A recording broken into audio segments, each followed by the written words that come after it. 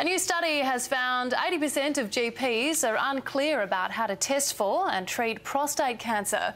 To help raise awareness, Tim Mathieson, Prime Minister Julia Gillard's partner, is launching a new campaign and joins me now from Kirribilli House. Morning, Tim. Thank you for your time. Morning, Amelia. Now, these figures really are alarming. How is it that so many of our GPs don't know how to test for prostate cancer?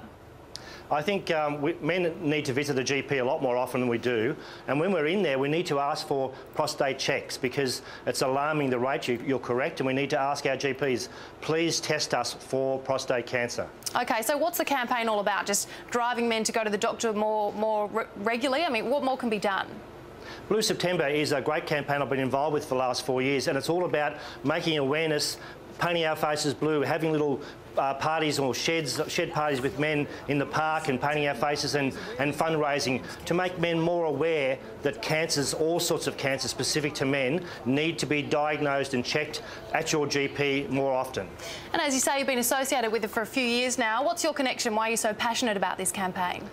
When I took on the role as National Men's Health Ambassador and now patron of men's sheds throughout Australia 4 years ago, a great passion I developed, and I've got the time to do it, and I lend my services all over Australia pretty much all the time these days to making awareness that men should visit a GP, get themselves checked for cancers, all sorts of cancers, bowel cancers, skin cancers, prostate cancers especially, and yeah, it's just a great passion of mine.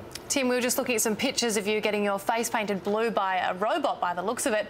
How long did that take? And obviously you've had it all scrubbed off now.